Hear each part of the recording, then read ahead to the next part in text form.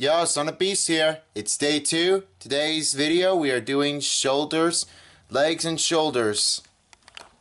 Let's go. Shoulders and legs. Getting right to it. Here we go. I don't know what planet I'm on.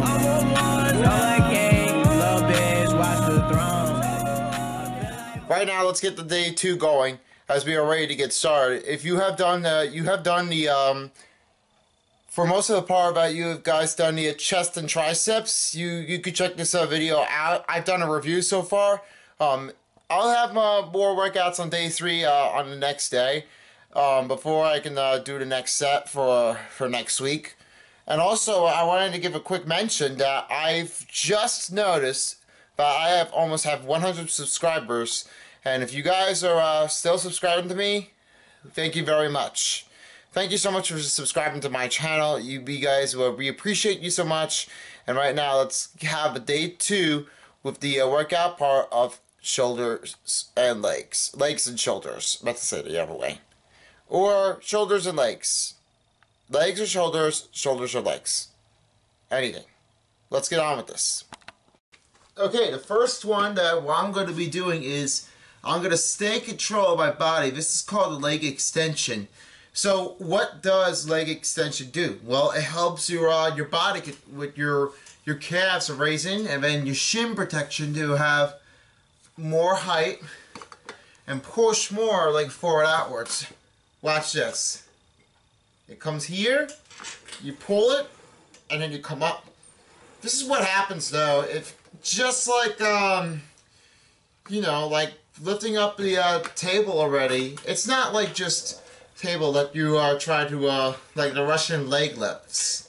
It doesn't look like a Russian leg lifts, but this is seemed to be different. To have a leg extension plan is to hold it straight and then come down. Hold straight and come down.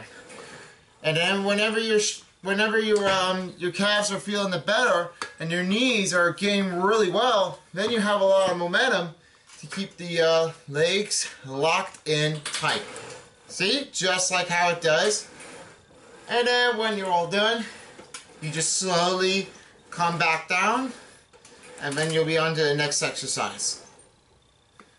Better. So that was leg extension. Try leg extension and see how you can do. Alright, next one we're going to be trying out those shoulder lateral raises. So lateral raises means that you hold it when you have the bars out. It doesn't mean like you're going from lateral like this. Because the arm's a little wide out, sometimes the elbows could be hurtful, really painful. But this is the other way that I want you to do. Watch my leg. Watch my shoulders. As you can see, my shoulders, you want to make sure they're up. You want to make sure the weight of your dumbbell needs to be facing outward.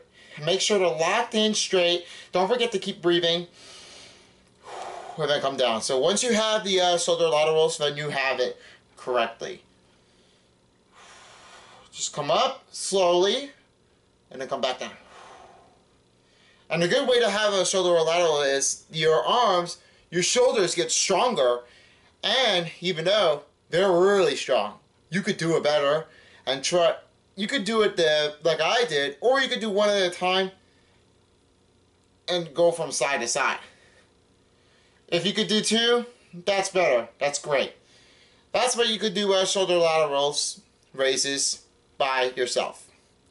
In the meantime, work on it and see how you can feel. And then we'll head to the next exercise that we are doing.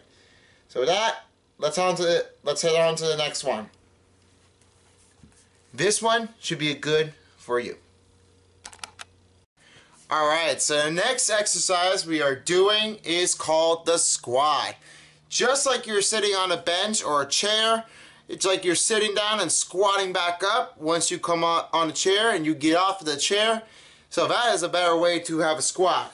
But it's not like, it's kind of like this and this, but this dumbbell can help you a little better. Watch my demonstration as I can lift it up. So you can see right here, this is where it comes down and then your legs are not even that close together. Therefore, you got to make it closer and not too wide, because how this is happening is because you're going to lose your balance, and sometimes your shins are not going to be good for you. So you come up, come down, and then count yourself in your head. And once you finished, then you can put it down nice and gently. And the good thing is, keep your bellies back straight, chins up, head up, and then eyes forward to look at your mirror. Or if you have a bigger size of your room, then you can have yourself in your own room. And I can count that down, up, down, up, down, up. So that was squats. Let's get to the next exercise so we can get that one better. And for that, let's see how we could do for the next one on day 2. Okay, now we're back for the upper body strength. Then the next one we are about to do is the upright rows. So upright rows means once it comes upward at a time and not putting downward once you have it here. So you start here, that's like downward. It doesn't help you pulling your pants down. It helps you get your gear on, gear up, and then you most likely have to squeeze your arms to come up. So as I just demonstrated for you, this is what I have to just use. My legs has to come together, and then my arms, they need to be focused. So as I lift the camera up, just a little more, just a sec, and then you'll see my dumbbells working a lot hard. Watch this demonstration. Coming up, and then come down. And then it's not like you're pulling up your pants right now. It's just pull up and then pull back down. It's not usually easy. Just try to keep it momentum. Make sure elbows are like tight. Make sure they're pointed, and then come back down. That way you can have a lot better raises to have put, and you'll have a lot more shoulder attacking for your strong body, for your upper body strength. And then you hold it there, and then when you're done, you drop it down. If you can do the shrugs, then you can do this. For some reason, you can do shrugs. If you don't want to, just do the upright rows. That might be a lot better if you could do one. Just like that. Let's get to the next one. We'll be right back. Alright, so we have been focusing on for the upright rows. And then we did some shoulder lateral raises. And then we have done some squats that time.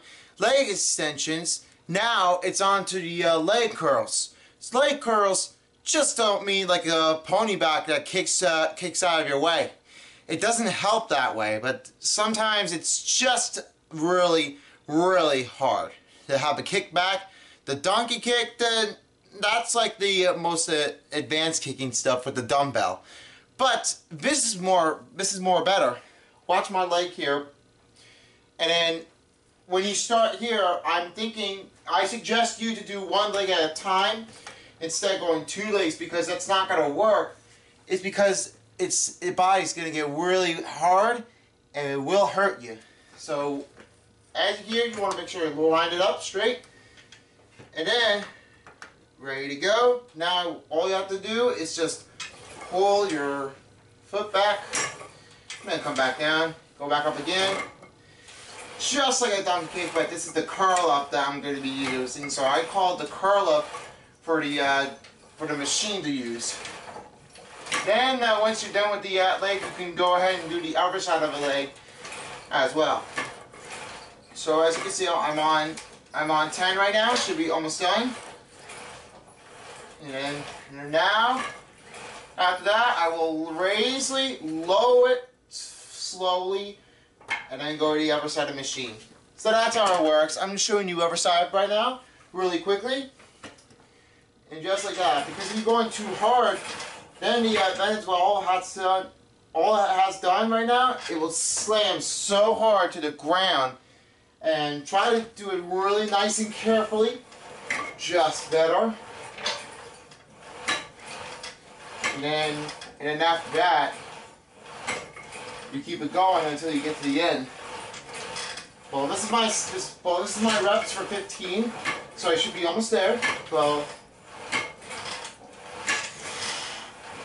And then done right there. Slowly, and all done for you. Now try it by yourself. Let's demonstrate that one and see how you can do. Alright, we're on our way to finish the day number 2 before we end this. Now the next one, we're doing the front lateral raises, which is pretty the same thing like lateral, but this is the front raises that I'm doing. Here's a demonstration for front raises. So as I'm standing straight, all I have to do right now is do one hand at a time like this, or 2 hands like this. So when you do these shoulder front raises, this is what your arms have to be. Your arms has to go right up. Don't swing it back, because the back or arm or the elbow might be getting a little crack out of you. So don't swing too hard and go flying back, because that's gonna hurt the bones. That's not even good. So come up here, come down, come up, and you come down, and then just like that. Just make sure you want to line up the shoulders. Make sure they're straight, like that. And then shoulders need to be far apart, like that. And try to keep it breathing just the right time, and that might be a little more better for you. I'm going to do one more, and then as soon as I come up with the shoulders, just try to relax your shoulders. Don't go tight in your shoulders. Just like that.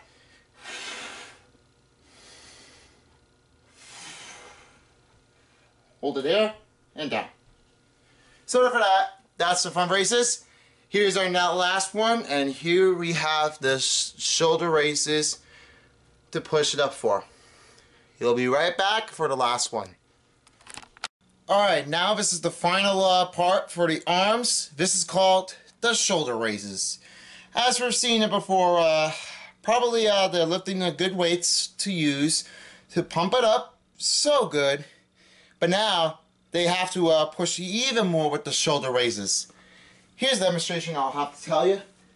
Once your arms you come here, I have the 15-pound bells. Now I'm just going to be working straight ahead. I'm going to be showing you the upper cam to look for. My arms are going to be up, right up there. Now watch right here. I come up, I hold it right there, and now I look straight. Once your body keeps it straight, I make sure you're just not stiff, not tightened, but still. Now when you come up here, 1, and then you come back down slowly, and then when you push a lot more, your shoulder will push a lot more, and then your arms will get a lot muscle tightening, like you're running track or something else. But I think this is better to use it than the other way, instead of going this. My suggestion is do the other way. So for that should do it for now. Thanks for watching, and if you like this video, don't forget to subscribe to my channel, On My Beast channel. And for that, almost 100 subscribers. Sorry about that, just need to stop it now. 14, and then you can follow me on my social media on Instagram. For that, now do by yourself for day 2. We'll see you the next time for back and biceps. And for that, out of here. Gotta go now. Peace out, bitch. Till next time for day 2, the legs and shoulders. Bye.